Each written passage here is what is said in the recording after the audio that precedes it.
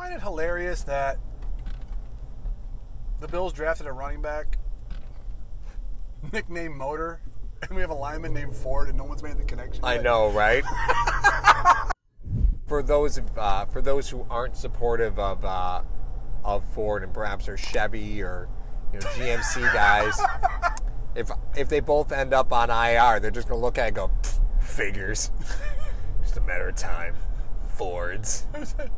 Well, I wouldn't mind until that car got fixed. You start driving a Chevy Niseki. I'm just entertaining myself tonight. You guys do what you want. So if we're comparing the offensive linemen to vehicles, we're in agreement that Dawkins is the Kia, right? No, he's not a Kia. What? Nope. Why not? He is a Jeep 4x4 with the top off in the middle of December in Buffalo. No. I got There's it. just wind passing through all of that. I got it. He's the Jeep that you see with no doors on because he gets them blown off every week. Follow us again, Dawkins. I dare you. Morris is the car at the shop that needs a new head gasket but still gets the job done. Oh my God. Definitely a V8 Hemi. Yeah. Because he gets out there really fast. Quentin Spain is that 975 Buick Mercury Grand Marquis with the plush interior. Gets 4 miles to the gallon. You need to go down a hill to get it to 40. What's Feliciano? Feliciano is that Ford Tempo with the Porsche engine that your buddy souped up and shows up to races. Everyone just kind of laughs and he smokes everybody because you just don't see it coming. I could just see you saying that Zay Jones is the race car without a spoiler. Doesn't catch anything. Should we start the episode now?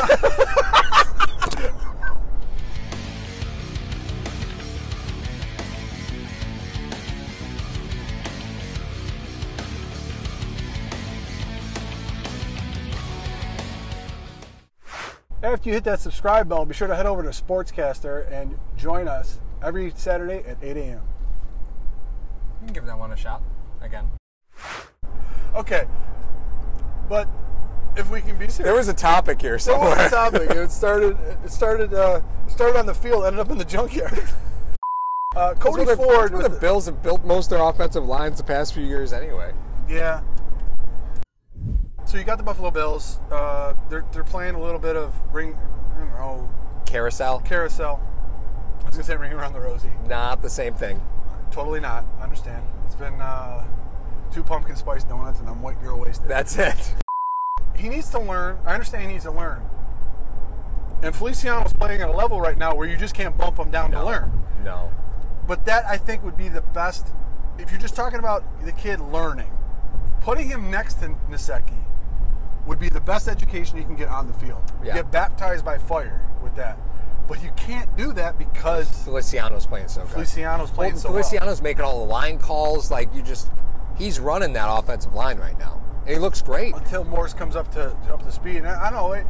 It's probably just a matter of time. But I see Feliciano's him doing a lot giving of you no stuff. reason to not play him. He's Exactly. the best lineman that you have right now. And then Spain redeemed himself. I'm still shocked to see Quentin Spain 10 yards downfield. Motoring. That was... You got like a piano getting dropped down a flight of stairs. Hauling. You have to make a business decision when you see 67 pulling and getting a full head start on you. The question 1 is, does he have a neck? Question 2 is, why does he want to kill me? What did I do to deserve this? Did I leave a sip of orange juice in the fridge? I'm dead. You know what I'm going to do? What was Spain again? Spain? Here's the 75 Mercury Grand Marquis. The plush interior. Why do you have a 447 in the tempo? No one's going to expect it. Yeah. No one ever expects the Spanish Inquisition. Jesus. I'm crying. So do you don't like the carousel? I don't like the carousel. No. I think he needs to learn. I think that the three interior guys are playing so well right now that you're kind of fearful of the fact that, I mean, I kind of flinched today when Niseki was on the ground. Yeah. And I'm like, ooh, that can't be good. So then Ford went back in. But but truthfully speaking, for that being a timeshare right now, you would think it would be a disaster. No. It hasn't been. No, it could be because of the subpar competition. Mm-hmm. It could be because that they're not only the skilled players are getting put in a position to be successful, but these guys, they're calling plays that are tailored toward the lineman's strength. Mm-hmm. You don't see them running off right tackle too much. No. Which is usually, back in the day, was the power running side. Now, what they're doing is they're running along the left side. They're letting Dawkins, that speed rusher that wants to always go around Dawkins, who can, they're letting him take that wide pull. They're pulling Spain back around, and they're giving that inside handoff to Singletary or Gore, and he's just follow the big man. Yep.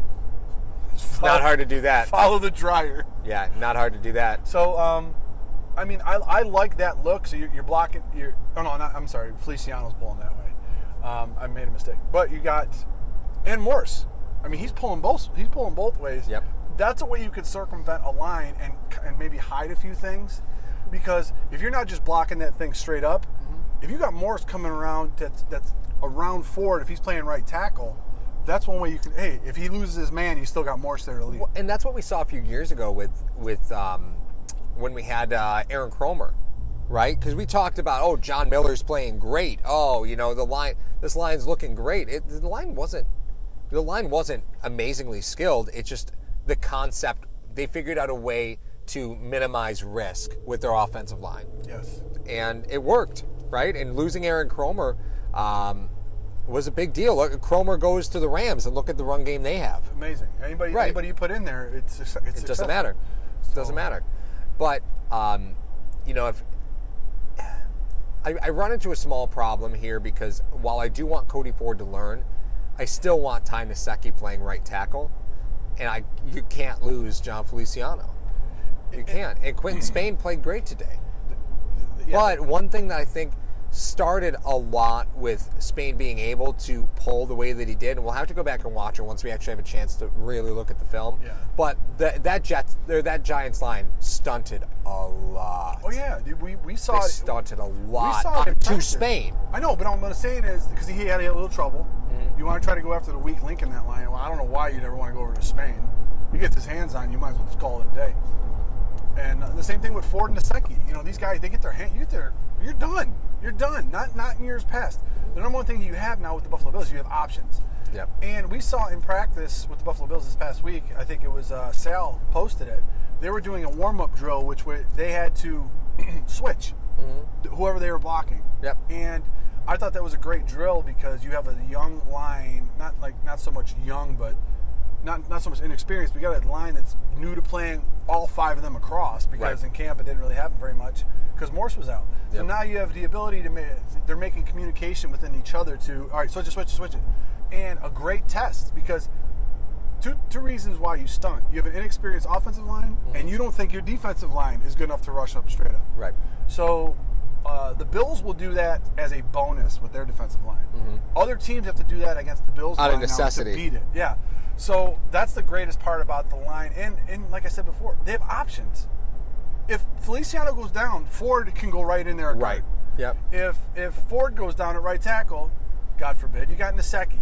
If Spain goes out, Long's still in the wings. No, Long's still on this team. Yep. And you got Bates as well. If Dawkins goes down, you got Niseki. Mm-hmm. So there's a lot of versatility if injuries were to occur, right? Mm-hmm. But in an ideal world, you have to rebuild your offensive line right now for the rest of the season because you have to make a decision soon what you're going to do. What's your offensive line look like? The general narrative, and I don't take a lot of things from Colin Cowherd, whatever, I don't care. I don't take a lot of things from him, but he brought up a great point on his show one time. There's three guys that you have to get and solidify first on your team. Mm-hmm. Quarterback, guy to protect quarterback, guy to get quarterback. Mm-hmm. At those positions right now, you have Allen, Dawkins, and Hughes. Mm-hmm. Hughes was not good today. Or not good against the Giants. No. He was not good. I wouldn't say he wasn't good. It just didn't play out for him. Well, Trent Murphy was more effective because all Trent Murphy was doing was like, okay, well, I'm going to push Barkley inside.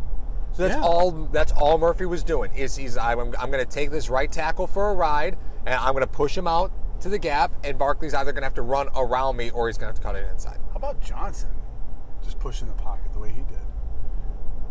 I expect Hughes to have a much better week next week against the third left tackle that they have. I know. Me too. So he's going to have an explosive game. I foresee that. But as far as this offensive line, I think after this Bengals game, that you can run the carousel one more week if you want, I think. Yeah. And if you go up, then you can start putting some of these other guys in their different positions. Mm-hmm. Okay, you go up 21 by the half. It's 21-0, let's say. You're up on the Bengals. Mm-hmm. In the second, put your helmet away. We're going to put Ford at right tackle for the rest of the game for him to learn. Okay.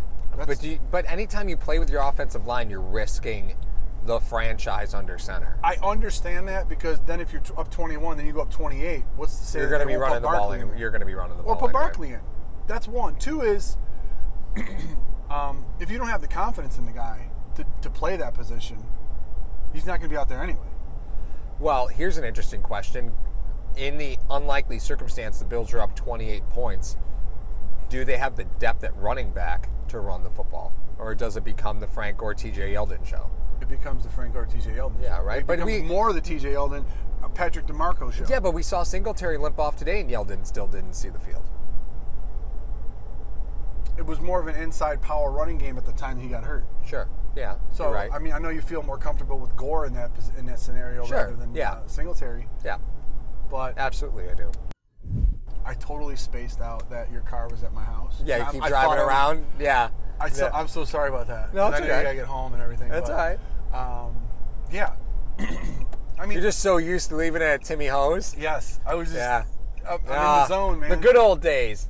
Oh, look, all our fans must be there. The place is banging. That would be so funny if people were. We're gonna go back. We used to film at this one Tim Hortons in Niagara Falls because nobody watched the postgame show for like the first half of the season. Oh, God. And it was just us. There's a bunch of two Yahoos showing up ordering donuts and coffee and setting up a webcam and just talking football using their Wi-Fi. So I'm not saying we weren't welcome, but we weren't not welcome. We weren't soliciting there because that's the word, right? We weren't sitting there, but we actually purchased items. Loitering. Okay. Soliciting, you can go to jail for. Loitering. Solicitation? Yeah, big difference. We weren't loitering because we actually bought coffee and donuts and sat there. So we were allowed to be on the premise. And using their Wi-Fi. Steal their Wi-Fi. Yeah, that was the whole idea. Yeah.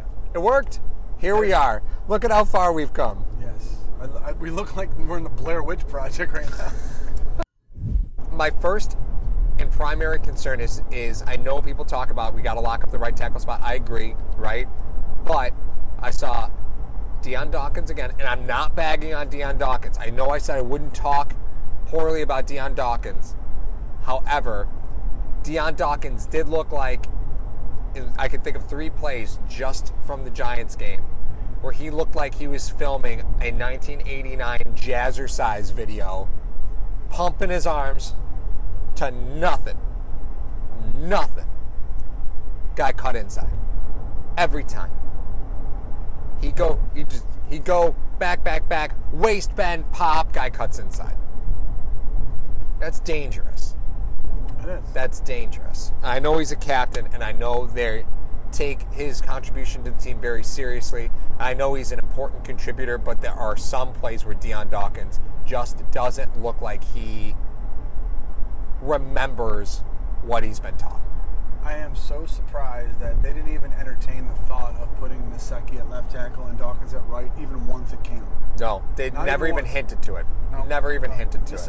It's like they went up to him and said, "This is your job to lose." Mm-hmm. And he's given up a sack that would force the fumble in the Jets game. He was offsides twice today. Mm-hmm. You said he was punching in air. He needs that jump start.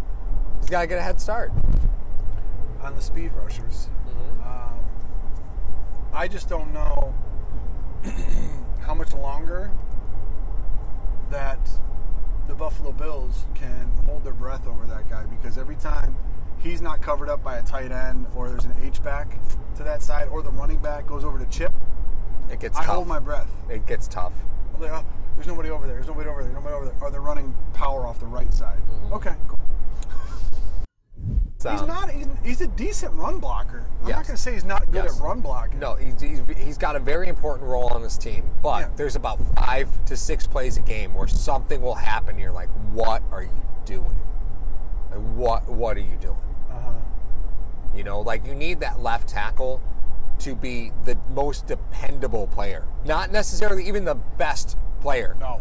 No, he does. You Left never tackle want to does- hear his name the entire No, broadcast. you just want your left tackle to be the most dependable player. You know exactly what you're going to get from him, and Dawkins hasn't shown to me that he's dependable. He's not predictable like that. Do you remember when we ranked the linemen during the summer? Yeah, You want to do that real quick before we end this one? I don't think it's any different. I don't think anything's any different. I'm trying to remember who it was. I mean, Hey, put the episode up. Yeah, put it up there. we haven't done this in a while. Okay. Okay, so your list is Nasecki, Dawkins, Feliciano, Ford, and Spain. Spain. All right, and mine goes Nasecki, Feliciano, Spain, Ford at guard, and then Dawkins at 5. Right. All right, so you got number 6. Yep. Well, so those were, I think I had Nasecki, Feliciano, because Morse was out. We didn't count Morse was out. Yeah, we didn't count So Morse. if we redid it now, we do it. Yeah. We So we redo had it to right add now. Morris to this We one, had to add right? Morse. You know what? After the first game, I would have said Feliciano's number Yep. 1, Morse 2. Yep.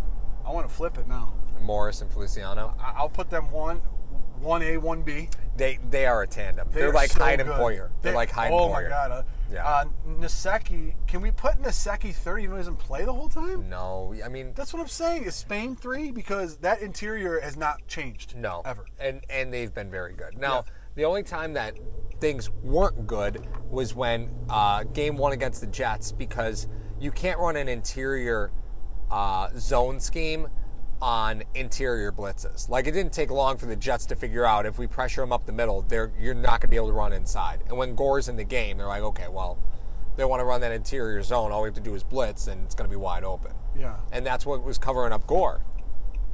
Yeah. Oh, man. I am going to say... So we're good on the first 3 though, right? We Yeah. Oh, yeah, Morse, no. Feliciano. Yeah, Morris, Feliciano, and And then Spain. Spain. Okay. Yep. Now here's my question as you're thinking that, because I know you already got an idea. Ford at right tackle or Dawkins at left tackle? Who do you like better? Because I think Nasecki would be the next one, because of how talented he is. Yeah. I got to take Dawkins at left tackle. I have to. We've seen Ford so not infrequently, but it's harder to determine his contribution just yet. I'm going off history with Dawkins. Yeah, We're 'cause he has week 2 he- just finished. He so- has a longer resume Right. than. Right. And that's funny too to see the amount of starts that the whole offensive line had prior to coming into this season. Mm-hmm. Dawkins had him alone was like more than 3 of the other linemen. Right. It was Yeah. crazy. Yeah. It was crazy. Yeah, Feliciano's been a big surprise. Big surprise. But, when we got OG Bobby Johnson, that was what we thought was, okay, who's going to be the guy that comes along with him? Right? Who's going to thought be it the was Colts Lewinsky, lineman? remember? I thought it was Lewinsky. Like, okay, who's going to be the Colts lineman that comes along? It's just, it's coming. Again, if we're talking about Ford at right tackle versus Dawkins at left tackle, we just know more about Dawkins than we do Ford. I'm not going to disagree with you because I've seen Dawkins or Ford take his lumps, and that's expected of him, and I understand that. That's totally well and good. He's played in his 2nd game. Yeah. Dawkins is in his 3rd year. Obviously, Right. Dawkins is going to have a leg up on him. But when you have a guy that's been with the Bills as long as Dawkins has been one of every line change that the Bills have had throughout camp and everything else. Dawkins is at left. Mm-hmm. You want to mix in Long, Feliciano, Waddle was there for a little bit, and then you got Ford and all these other guys. You got Bates coming in. You got a couple of these other guys. Not really with the starters, but you know what I mean. Right. Dawkins is over there. Yep. The fact that he has false start penalties, second year playing with Allen, it's not like they were changing quarterbacks and he couldn't get the read on the cadence. Well, let's be real. We've talked about Spain, possibly being a weak link. Feliciano's making the line calls right now. Who's next to him? Ford. Why isn't Ford getting false start penalties? Well, because he's next to Feliciano. What's Spain doing to help Dawkins? Tell him stories about Taylor Lewan and his mustache. It was epic. It was pretty epic. Or however Spain talks. I don't know how a fridge sounds.